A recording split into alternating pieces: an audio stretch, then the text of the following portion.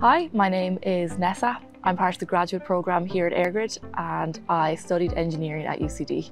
I chose EirGrid because I was really interested in the central place EirGrid have in the decarbonisation of the electricity system and beyond that, decarbonisation of Irish society. It's been great to rotate around 3 different areas of the business where you might have had a completely different role, working with completely different teams. So now at the end of the 2 years, you have a really good understanding of how the business works.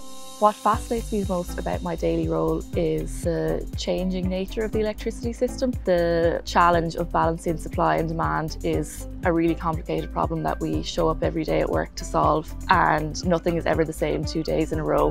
EirGrid is definitely unique. It's the only company in Ireland that is responsible for operating the transmission system and balancing supply and demand and making sure that the whole country, people and businesses, have a continuous supply of electricity.